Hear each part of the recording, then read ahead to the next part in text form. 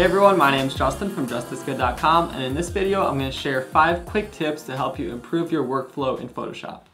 So let's say you're working with a document with a lot of different layers in it. Now before, when I wanted to find a specific layer, I'd go through and unhide things and hide them till I see which layer I was working with.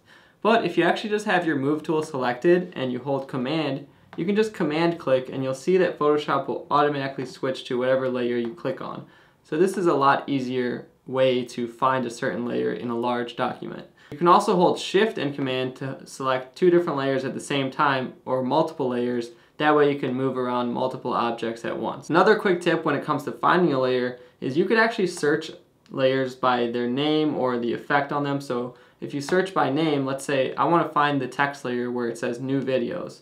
I can just type in new videos and it'll automatically filter out the text layers that are named that. So now I can change it to whatever I want and I don't have to dig through the large file, so I could edit just one layer. Another quick tip if you're working with multiple images or multiple files open at once is you can head over to Window, Arrange, and you could arrange everything in different ways. So let's say I want to compare everything at once. I can tile them all vertically. Now I can switch between them and drag layers to and from. Or I can go to Window, Arrange, Consolidate All to tabs, and that'll take everything and put it back into tabs for me. So that's a quick way to get everything that you have open on the screen at one time. Another tip when it comes to the view is, let's say I zoomed out really far on a certain document because I was transforming something or I was grabbing something way out of the edge, and instead of zooming back in and you can't really get to 100% perfectly because it doesn't snap, if I just press Command 1, Photoshop will automatically get things to 100%. So that's just a shortcut for view 100%. Also, when it comes to view, if you just press F on the keyboard, you can shuffle between full screen mode, document preview, or normal mode.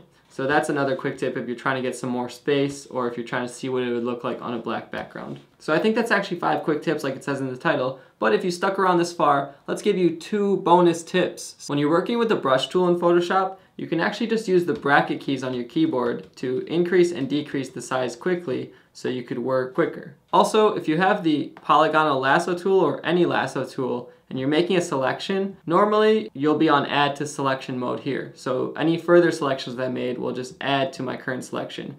But if you want to chop off some parts of the selection without switching back and forth between add and subtract from selection, you can actually just hold Option on your keyboard for anything you're trying to subtract and then let go and it'll be back onto plus. So you can add and make cutouts more efficiently. So that's 5 quick tips plus a couple bonus tips for you. If you enjoyed this video, definitely subscribe to my channel for more tutorials and tips. Thank you guys so much for watching, and I'll see you next time.